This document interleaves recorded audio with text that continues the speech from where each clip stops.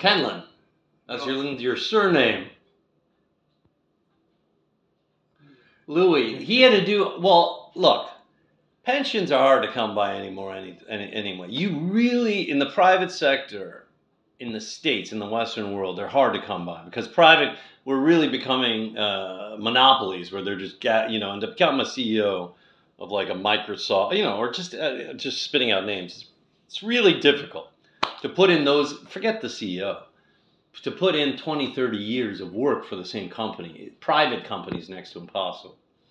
Okay? Nowadays. Secondly, the man was retired for less than a year, and he was bored from Campbell's Soup, right? And then he went, and then who was it? The Italian guy that Carrie was friends with. Fuck, man, my memory's gone too. Is Andre? You remember Andre?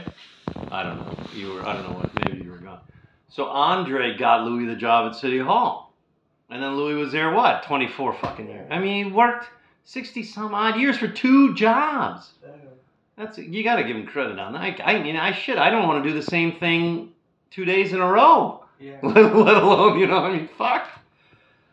I mean, and then to walk. I mean, the man he was good, Louis. That's all he did. But then he'd come home with Rainey and he'd call her sis. That Louis always used to call Rainey sis when you were growing up. He'd call her sis, like sister, sis. Louis would call Rainey, your mother, sis. Louis would call Irene, your mother, sis. Did he used to call her sis in front of you? Yeah? Yeah. Oh, interesting. I don't know. I always thought that was weird. It was kind of incestual to call your wife sis. But I don't know.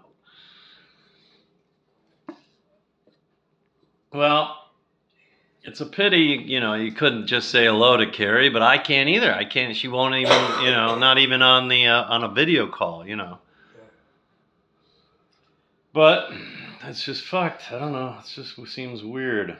But I was talking to some friends, saying with one of a kid that I grew up with, him and the siblings. They're both doctors, like their parents, and I didn't know what it was like with the virus these years. And you were at the Grove, you weren't at a hospital. Like, they're still practicing the measures here, right, with the mask, and that's why they have one empty room, right, to space you guys out here, right, so you don't get sick with the virus. Yeah, you know that they're practicing virus techniques here, so it's good.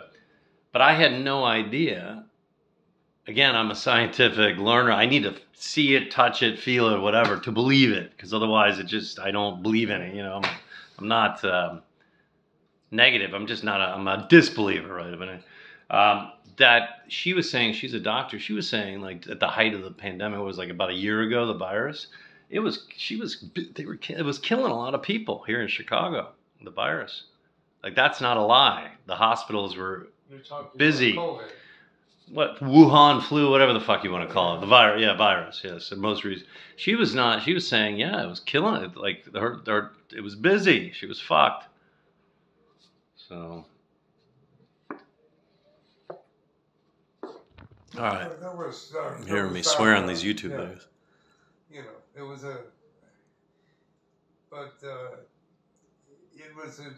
I forget what it was. It's not over. It's still going on. No, but I'm saying there's two, I don't know the exact, but there was only two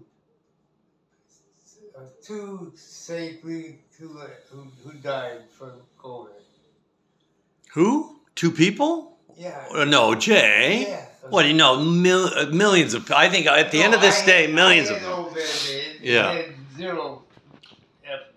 Right. And most people had an extremely. No, well, some people have weak immune systems, some don't. It's just like any other scourge. Yeah. But I'm just saying, I didn't believe it. I thought the numbers were ridiculous because I wasn't at the front lines. I wasn't at a hospital. I wasn't seeing it. No, there's a difference between having the number of people who lead a hospital. Right. So between that and and the racy, anyway, whatever. No, yeah. Anyway, Yeah. the Russian, the Asians rise great. Yeah, I don't know about all that.